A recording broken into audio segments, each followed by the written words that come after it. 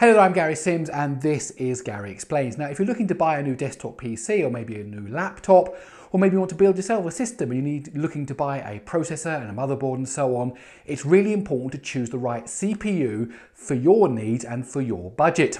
But the problem is there are so many choices. The i3, the i5, the i7, the i9, the Ryzen 3, the Ryzen 5, the Ryzen 7, the Threadripper, it just goes on and on and on. And each one of those has different model numbers and different generations and different price points and different performance characteristics. Now that means it can be quite a minefield trying to work out which is the best CPU for you. Well, today I want to show you 3 websites that will make finding the best CPU for your needs a whole lot easier. So if you want to find out some more, please let me explain. Okay, so the first website is arc.intel.com. It's where Intel list all their product specifications. So here you see there are processors and servers and mini PCs and chipsets and memory and storage, networking.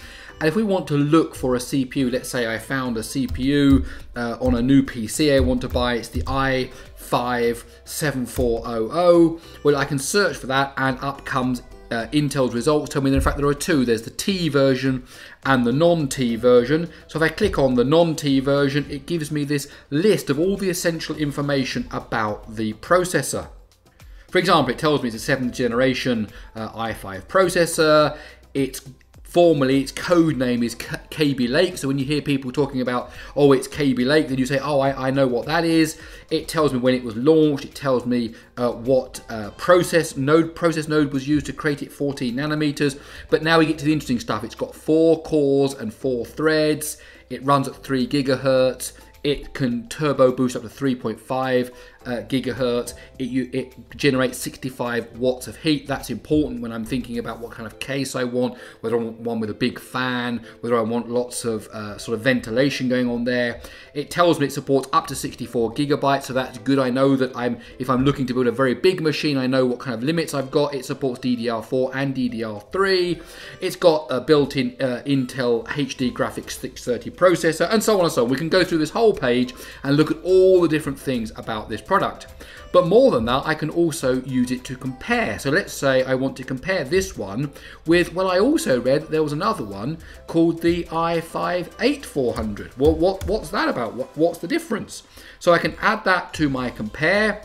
I can hit the compare button up here, and up comes the 2 processors next to each other. Here on the left column is the 8400, then we've got the 7400, and I can look down, right, this is an 8th generation. In fact, it's the 8 there that gives that away, and we'll talk more about that in another video. I can see when it was launched. Well, this was launched in Q1, this was launched in Q4. Oh, this is 6 cores compared to this one having 4 cores, and now I can go through and compare it. So you may have narrowed down your choice for your new PC or for your new processor to maybe 3 or 4, and you can look here and work out what the best processor for you is. There's also here, it tells you the price, the kind of recommended customer price. So you know actually they were launched about the same price point, and so you say, well, actually then I would choose this one rather than that one because actually I'm getting it for the same money. Now AMD has a very similar site. It's called products.amd.com, and you can look here and they've got their desktop processors. They've also got lists of their graphics cards. They've got their laptop processors. They've got their server processors. And so for example, we can say, oh, well, let's find out about some Ryzen processors. You click on the link and it will come up with a list of all the different processors that are available. You can scroll down. There's also search just like the other one. We can click on it and say, okay, tell me about the Ryzen 7 1700X then please. Oh, it's a Ryzen 7. Okay, this is its release date. We can find out how much cache it's got. We can find out it's built on the same 14 nanometer process. It's got, 8 cores, 16 threads. Oh, that's different than the Intel. And you can basically go through it again and look at the differences of what is available in the different processors that AMD offer and Intel offer. But that's still hard to get you an actual comparison of the performance. So there's another website called CPUbenchmark.net, and they list basically the performance of the different CPUs. So in here, if we wanted to look, we can look for our i5-8400 and we can do a search, and it will come up and it will give you the researches for the whole site. And there are articles on here as well, which is better. But if we look here, Passmark, We click on it and it will tell us all about this processor. It's got a pass mark of 11,787. Okay, well, that's interesting. But what does that tell me? Well, if you go down here a bit more, it lists it, ranks it against other processors. So now I can see, look, this i5 8400 is actually about the same speed as an i7 4790K. Oh, that's interesting. But more than that, down here, it gives you the price kind of performance ratio. So actually, if I want a really cheap but fairly good processor, I might go for an older FX one from AMD. But actually, this is pretty good here as well, the i5. But if I go right down here, I can see that these ones are more expensive.